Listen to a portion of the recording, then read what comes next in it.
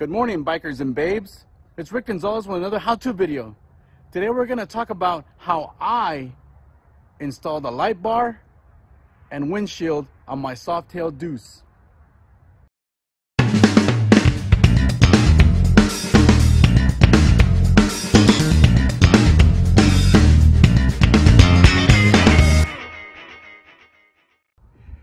The Softail Deuce. As you all know, this is a second generation Softail frame. It's slightly different than most Softails. The biggest difference is the 51mm addition to the main backbone of the bike. That's why you got that stretch tank. And I think it has more of a rake too to give it somewhat of a chopper look from the factory. It came all chrome.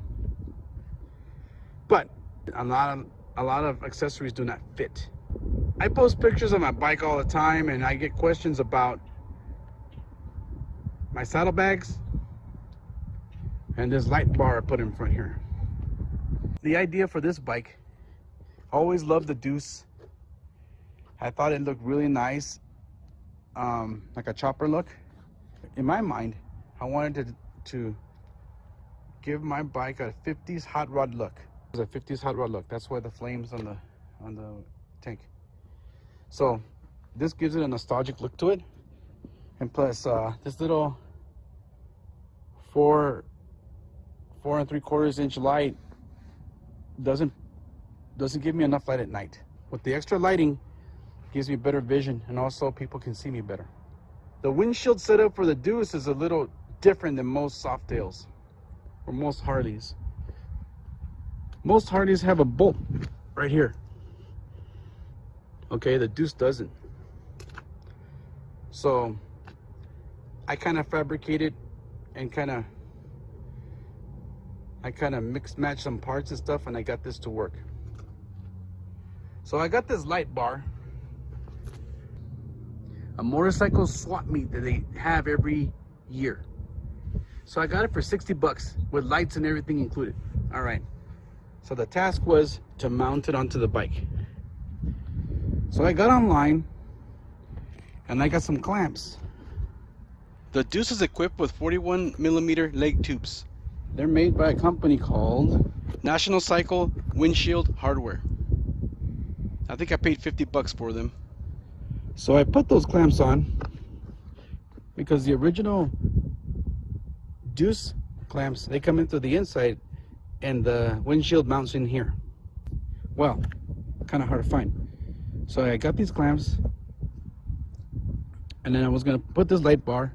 So the light bar comes this whole assembly here, and this part is where the windshield mounts to and clips on. So I bought these clamps. I got the light bar and I drilled some holes. You can still see the markings where I figured it out. Okay, these bolts are rusting. I gotta change these out to something else. Got some spacers, and I put these extended bolts here, and I bolted it to the clamps I bought.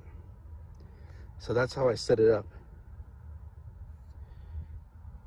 Of course, I reran the wires. My signal lights were here, and the wire was actually on the outside, so it was easy for me to bring them back down into here. Hooked them up, and that's how I got it to work. The fog lights, I hooked them up to the headlight. So when it's on low beam, all three are on. When it's on high beam, these turn off, and it's just a high beam. Now, these lights, they're the LED ones. These are little fog lights as well. So they're white. And then when I do the signal light, they turn yellow and blink, and it turns white again. So that adds a lot of light. I put these together. I got online, I got the grommets. I kind of, using my friend's bike as reference, got everything set up the way I wanted it. I got my windshield set up.